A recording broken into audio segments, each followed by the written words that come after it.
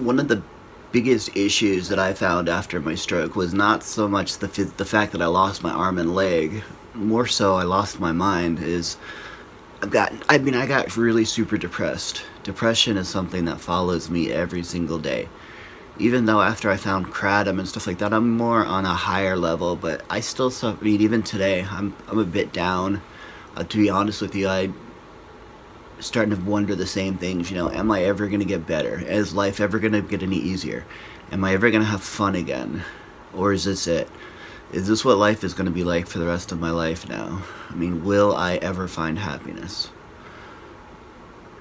If these are questions you're asking yourself after your stroke, or even just because, I think the majority of people suffer some sort of depression.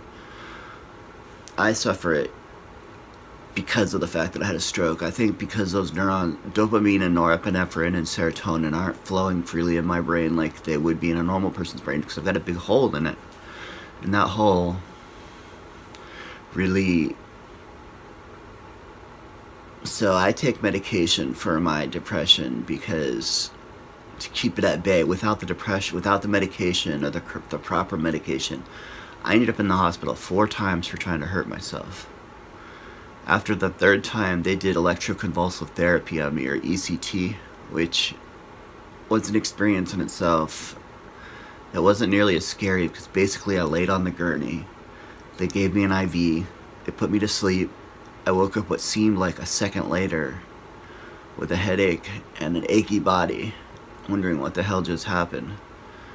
And I went through about 9 ECT treatments, and it did really, to be honest with you, it did actually help me with my depression. It felt like it kind of jolted me out of it. But it lasted a pretty long time too. That in conjunction with my medicine, talk therapy has never been effective for me at all. I see no point in it, which is ironic because I have a degree in psychology. And actually 2 degrees in psychology. One in research psychology and one in counseling psychology. So